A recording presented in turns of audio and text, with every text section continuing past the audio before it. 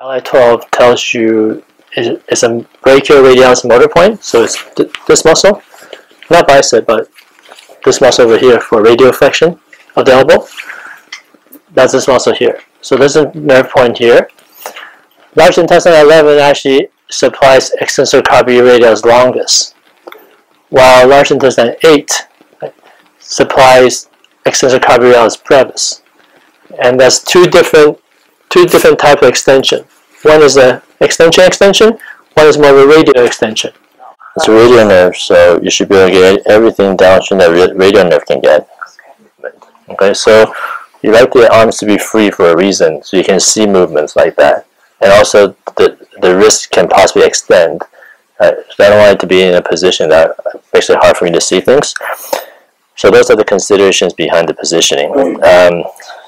So you can see what happened here, this radial flexion. So that was a combination. Obviously, the brachialis is around this area, so there'll be some flexion. Nothing to be excited about. But radial flexion is from brachioradialis, so that muscle is far more distal to this, right? So that means the nerve that had done that flexion. And then I don't know if I saw any wrist or finger extension. Let's see. There we go, finger extension. Okay, so yeah, so this one turned out to be a really good demo. I got the wrist and fingers.